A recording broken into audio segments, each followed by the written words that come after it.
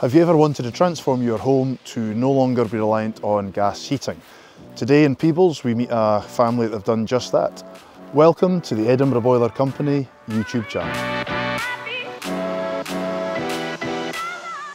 So as you'll see, there's no free roof space. We've got panels up wherever we can. And the big advantage of that is they'll just generate loads of power all the time to feed into their batteries which we've installed, into the new heat pump that's being installed, and also into their EV charger. Which a big system on almost due south-facing roof is that for 6, 7, 8 months in the summer, they're going to generate so much power that even once their batteries are full, they're going to export a load of money back to the grid. The real benefit to these guys is rather than having increasing bills going forward, they're actually going to have a revenue stream for those summer months. They're going to be paid money by their electricity supplier. Here we have a Samsung air source heat pump unit, which we've specifically chosen because of the area. It works to very low temperatures. We took into account the size of the property, the age of the property, the insulation factors, number of occupants, and we designed it with their requirements in mind. The air source heat pump has been set up in an open zone fashion so that the house is working at its most efficient. It's working as one big zone. It's like one big radiator to heat the house.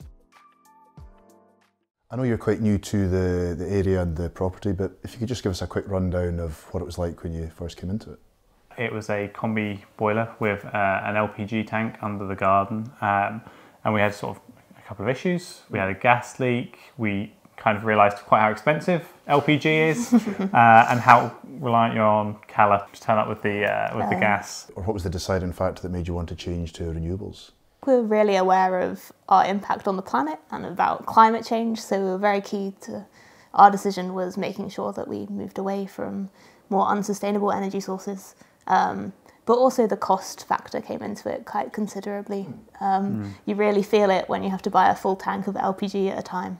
So having a way of powering our house in a more sustainable way that was more, hopefully, more economic was a big benefit for us. Yeah, it was also about being sort of more self-sustaining, being able to sort of look after ourselves. There are occasional power cuts around here, and we're lucky that this system means that we'll be able to sort of power our living room and sort of some of the key systems while if there were to be a power cut. So yeah, that was also very important to us. Yeah.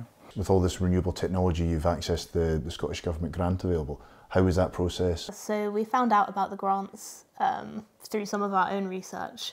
For us, we live in a rural area, so there are extra grants we can get, and because we wanted solar and batteries, that added more together with joining it with the heat pump. So really, we couldn't really have done it without having those grants available. I think it's maybe costing us about £1,000 up front, which is pretty amazing. There'll still be loans to pay off, but yeah, it's made it achievable for us. What are you planning potentially next, and what are you looking forward to most? I think we're looking forward to learning about how it all works and tracking how much solar we're getting and thinking about what energy we're using at what time of day to offset our costs. I mean, I know there's so many different things that it'll be trying to work out how to sort of maximise it. And that'll be really interesting, especially when you can sort of track the amount of solar you're taking in. You can literally see how much money you're saving. And we've got an EV and we've got an EV charger as part of the installation as well.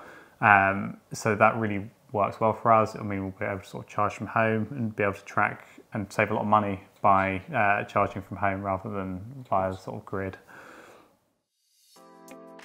So here we have our best-selling combination, which is a Solus hybrid inverter. This is a 6 kilowatt coupled with 2 pure drive 5 kilowatt batteries. This is by far our best-selling combination. Both of these brands are best in class for us.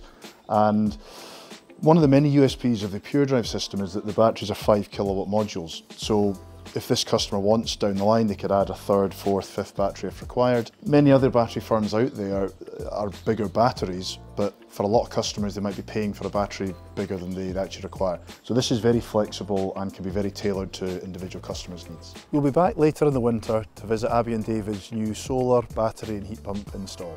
We're going to be able to compare their new energy bills in contrast to their much older LPG boiler. So don't forget to like and subscribe so you can keep up to date with part 2.